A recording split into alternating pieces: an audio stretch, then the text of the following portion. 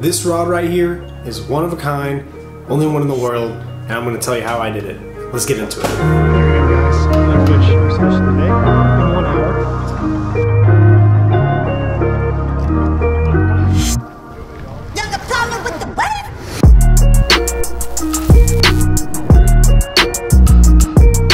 What's up, everybody? It's your boy, the Unofficial. Welcome back to the Epi Banger video. And today, guys and girls, I figured I'd document some of the process steps of just kind of working on this rod so far. By the way, the autofocus is going to be whack all video. I'm sorry ahead of time. We are actually working on a prototype blank that I got sent from Mudhole. This is going to be part of their nano popping series. The nano popping series is a rods that's really, or kind of, they started with a mindset focused in saltwater where you have fast tips but moderate bend once you hook up with fish. But we are actually building on a blank they sent me because they thought it'd be awesome for BFS. So, and you guys know me, my BFS stuff. I love BFS. I love doing BFS. This rod I'm actually building to go and pair along with the new Calcutta Conquest BFS that's coming out in February. I don't know when this video is going to be out. It's probably be out when I'm done with the rod, and that's going to take anywhere from a week to 2 weeks. Just to begin, let me show you guys some of the details that we've been working on. Guys, do not mind my dirty desk, but we first have this nice carbon grip setup right here. I love the carbon grip right now. It looks phenomenal. Carbon grips are extremely light. They're extremely good. Guys, this is actually the process for something I'm working on called a tiger wrap. We went with a blue, a dark blue, a silver from Fishhawk, and a black thread. This is a thread that I started with on this tiger wrap. We're going with the Fuji SKS seats. I'm going to put in some Fuji winding checks right here. I actually got it measured out how far apart the seat's going to be there. We've also got the rod somewhat spined, but we didn't worry about too much about spining the rod. Because sometimes with spining rods, you can honestly find the wrong spine and that ends up being worse for the rod overall. But what we're going to be working on today is just doing some of the start of a tiger wrap. And I'll update you through the process, and I'll show you more about parts that we'll be using. And let's get to the next step. Alright guys, just to give you a little update, I am waiting for the first step of the tiger wrap to finish. So I'm going to show you guys what it looks like right now, and I'm also going to show you guys what it's supposed to end up looking similar to, but it depends on the colors and what kind of processes you take. So let's flip you around and show what it looks like. So this is the current state of the tiger wrap. It looks like this. You can kind of see already it's starting, but you can see the arrows I put on here. That depends on how I've burnished the threads. So I'm giving it this cool effect to kind of go with this sea trout-ish theme is kind of what I've been shooting for, because this is going to be like kind of like a specific sea trout rod. Sorry for the absolute mess in my fishing room, guys. It's just when you get so busy doing things, you just, you know, don't worry about it. Let's get rid of that because we don't need any of that in here. Carbon fiber grips are awesome. I've never actually felt carbon fiber grips before, and these are unfinished raw carbon fiber grips.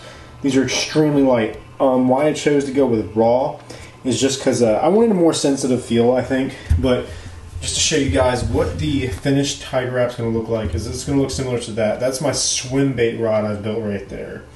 So that little joker right there. So I finished it. I've done a tiger wrap inside the actual exposed reel seat. I've done my own custom cork grip on that. And I've also have a Daiwa Z2020 on there to throw baits like this right here. So we're gonna try to see what that tiger wrap ends up looking like. I'm really excited because I love doing tiger wraps. Tiger wraps are one of the easiest things to do because it creates a really fancy look while still being easy. I also am gonna have to think about what I wanna do with this other blank I was going to be testing out and stuff. So the blank that I'm currently working on is going to be the nano popping 841 model. So that means it's 84 inches, which is about 7 feet.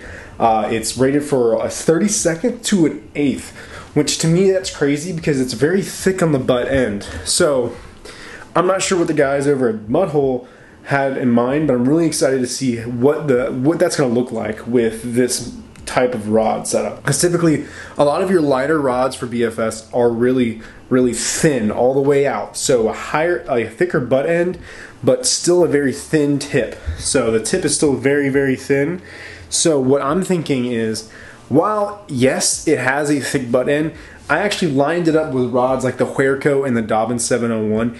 It technically has a quick taper, so by the first third of the rod from the bottom, it's already about as thin as most BFS rods. So I'm really interested to see what this is going to turn out and what this is going to look like, because I'm really interested, because getting in the prototyping phases of blanks and stuff like that, I kind of get curious of what goes into those things. So we're going to get this move on. I will update you guys probably tomorrow when we actually go to do all the tiger wrapping processes and do the extra stuff behind it. So we're also waiting on a few extra parts, some Fuji widening chucks and stuff like that, but I'll update you guys as we get through different steps of the build, just because I figured you guys would want to see this. I saw some comments on my YouTube video where they said they wanted to see more of the steps. So what we're doing in this video is I'm going to keep it short for the talk through, and then we're going to do some fishing. Hopefully we're going to get 1 or 2 fish catches just to throw in this video. And I'll see you guys probably tomorrow. Alright guys, this is day 2 of the build. We got it set up right now. I actually did all the tiger wrapping and stuff. I actually have the epoxy curing over top of the tiger wrap currently. I know my camera's out of focus. I gotta get a different lens for this camera and do some better focusing. But I'm gonna show you guys what it looks like after you've done all the burnishing, the hair drying, and all that stuff. I'll switch the camera around to show you. Alright guys, that is what the tiger wrap looks like. Looks really cool. I actually kind of went a little bit more subtle on this one, to where it's kind of got more of, it's more about the colors of the tiger wrap more than anything. So it looks great. So what we'll be doing on the ends here and here is we'll be adding fade wraps. I'm thinking about doing a black to silver fade, like the colors you guys see on there. I think it'll look great. So that is curing right now. We're gonna let this cure. I use Threadmaster is what I use. That stuff right there, or not Threadmaster, Gen 4 right there. And Gen 4 is awesome. It cures very flat, as you guys can tell. I got that very flat look to it. That also helps because I have the RBS G2. That helps a lot with getting your flatter finish. Is speed. Speed's a huge deal for a flatter finish. But yeah, we're gonna see how that turns out here the next day or two. I'll update you guys then. We're also waiting on parts still. I'll update you guys then. Alright guys, so the rod is completely done. I know I kind of skipped over a few steps, but I was really excited to get the rod done. I really wanted to get it done before tomorrow, because I think I'm going to go out and test it tomorrow and do a little bit of video, and hopefully we can throw that in this video. I'll throw catch clips in after this point of the video so you guys can check out the fishing, see how the rod performs, because remember guys, this is a prototype link from Mudhole. This is part of their new nano popping series that's coming out. It's primarily a good heavy backbone rod with a very light tip, so super excited to see how this performs, because this I think is going to be super ideal for BFS fishing and fishing styles. So I'm going to run some B-roll, show you guys a little bit of fancy stuff with this rod.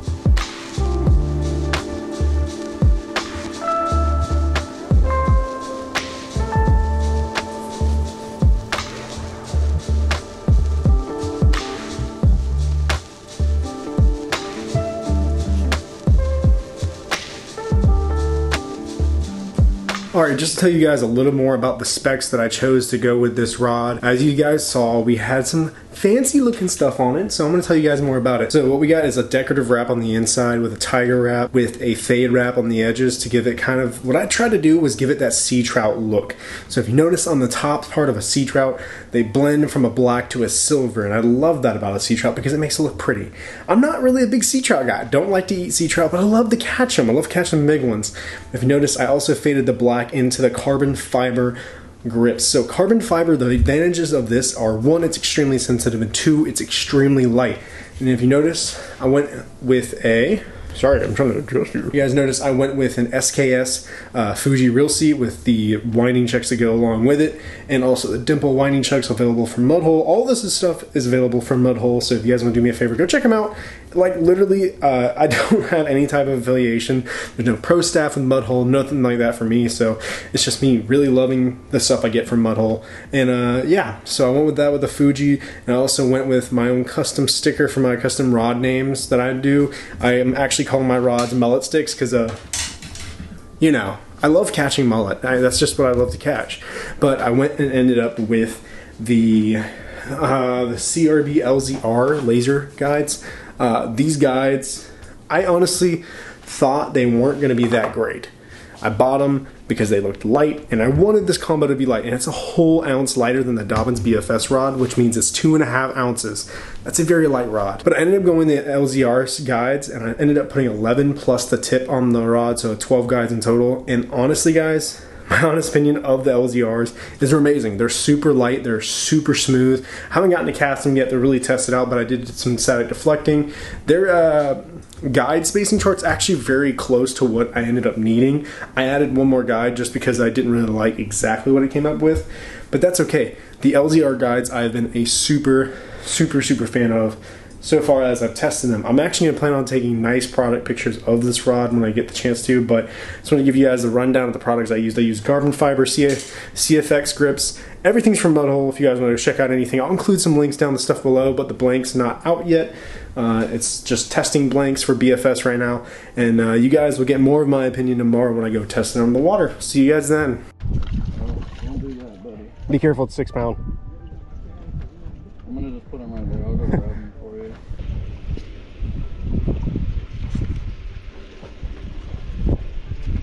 There we go.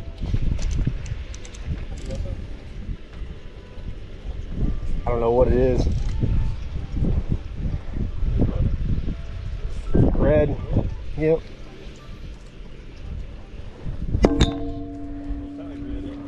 Yep. I don't know if I'll be able to get him up the dam with this light line and this rod. Huh. Actually, I think this rod's hooked up actually. Yeah. Here. Try and see if it's hooked up. Is it hooked up? I'll reel it in so you can pick it out. Well, it passes the flip test again. Apparently the rat reds are in full charge right now.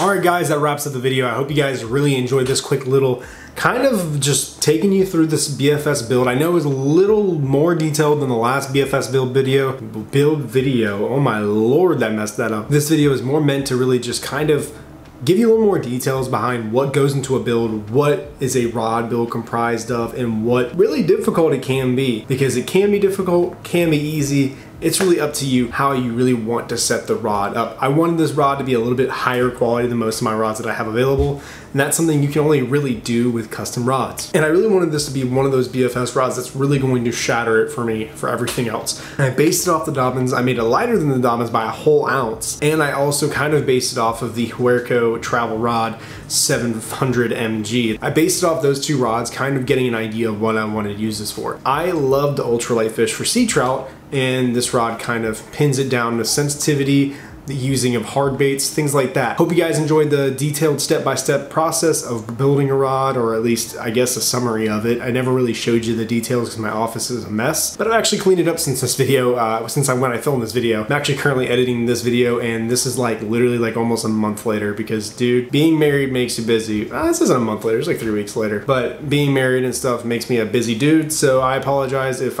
my uploads have been literally bone dry. I got married last month. I got married the 15th of January, so it's just been, I needed a break. I needed a social break. I took a break from social media in a sense, posted some Instagram pictures here and there. We're getting back on the horse. We're getting back on the horse, so you guys, if you guys have been waiting, don't worry about it. I'm gonna do some more videos like this in the future. I'm actually doing a lot more sitting down videos, seeing that I've cleaned up my background and actually make it look good. So what we're gonna do is gonna do more like your tips and tricks videos, what's in my tackle bag video. We're gonna do another one of those for sure, because it did well on my channel, and I'm also gonna tell you guys about gear I really like to use and stuff like that. Hope you guys are glad, and I wanna say thank you again to Mudhole for sending me that blank to actually test out and use for BFS. It works for inshore, guys, so I'm definitely telling you, BFS is the way to go if you're building blanks. And fast action, there's a lot of great things that make this rod great for BFS specifically versus just ultralight, but you can kind of interchange those terms. I'm gonna go ahead and wrap up this video. If you guys haven't already, do me a favor,